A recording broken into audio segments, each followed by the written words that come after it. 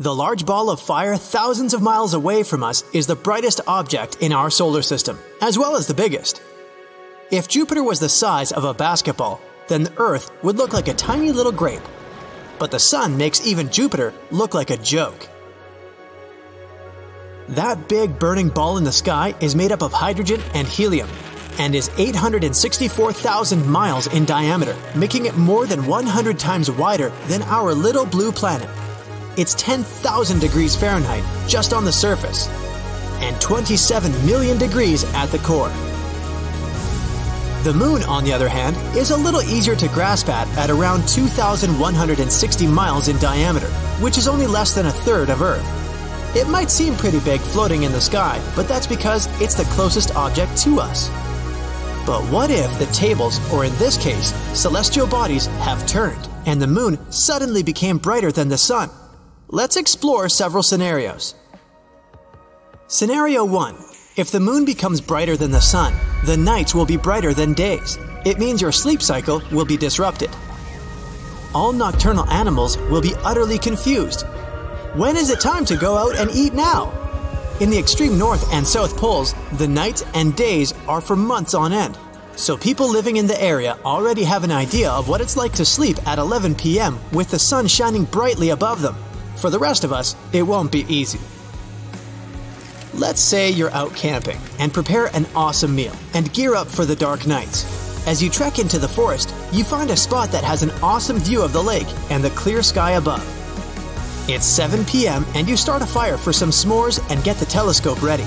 The only problem is that when the sun begins to set, the moon lights up the sky even brighter. It's surprisingly not as hot as you'd imagine, since it's not direct sunlight, but regardless, it's still pretty hot. Scenario 2. Temperatures will surely rise either way. That means snow will melt away faster than you can go, What's going on? The snow on the mountains will be the first to melt, followed by the polar caps. With so much heat, the sea levels will rise and take small remote islands scattered across the ocean underwater. Coastal towns will go down and everyone will live closer inward. This will likely cause a chain reaction in the world economy. There will be no more winters, which means no more winter activities like skiing, snowboarding, or snow fights. Animals and plants all around the world will be affected. The world will turn into a large desert. Water will get scarce over the years, but people will find a way to preserve it. Scenario 3. You're sitting behind your desk, bored. You're losing business. People aren't buying as many sunglasses as you thought. But when the moon suddenly becomes brighter than the sun, and everyone needs to wear those glasses 24/7 when heading outside, you can't keep up with the demand for sunglasses, so you hire more people and grow your business. You eventually become the best sunglasses business in the country. They don't recommend looking up at the sky at any point of the day or night. Cities are covered with large visors to reduce the brightness every day. Sunglasses will come in different sizes and shapes for different times of the day. Some will be like goggles strapped around your head, while others will be like large helmets. Scenario 4. The moon's atmosphere is so thin that it can't contain anything in it. Just like over deserts on Earth, there are no clouds to bring some rain, which is why it's always hot or cold. Yeah, the biggest desert in the world is the whole continent of Antarctica, which is a cold, barren desert, contrary to what people think of the Sahara Desert. So if you still want to land on the moon, you better think twice now.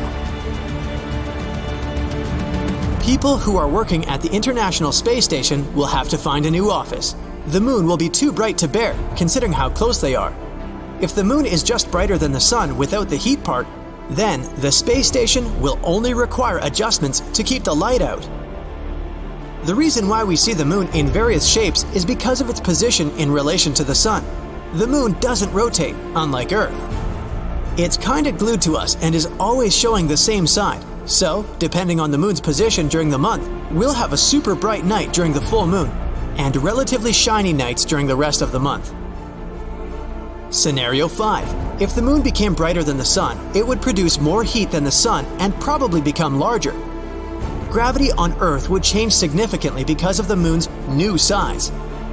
The whole orbit structure would change and affect the celestial objects floating in space. Planets would soon begin to orbit around the moon, Earth might move further away from the Sun.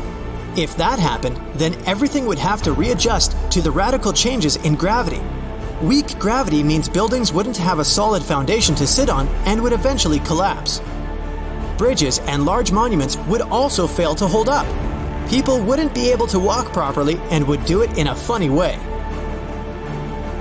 Scenario 6.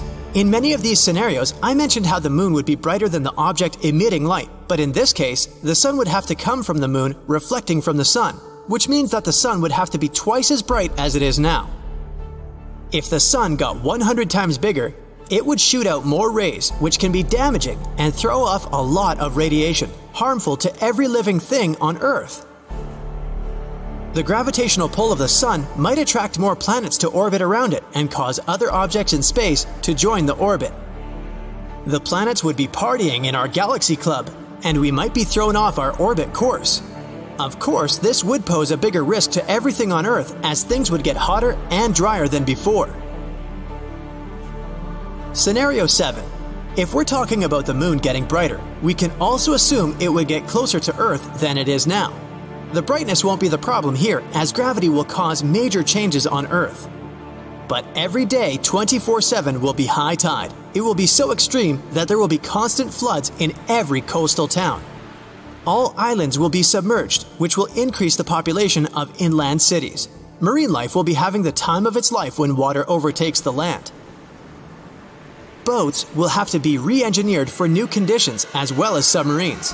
Air travel will be the priority, but large cruise ships will look futuristic and have an extra build to sustain the harsh waves. Nighttime will be pretty bright on regular days. It will raise the global temperature, which will melt down the snow, causing the sea levels to increase even more. Comets and other celestial objects will be drawn to a closer gravitational pull, so we will always have to look up whenever we go outside. But no worries, the moon is still up there as it is for a very long time. The Earth and the moon's relationship is complicated. Luckily, we only have one natural satellite. Other planets in our solar system have multiple moons revolving around them. Some are so huge that they're the size of Earth. Imagine several of those affecting our home. But that's a topic for a completely different story.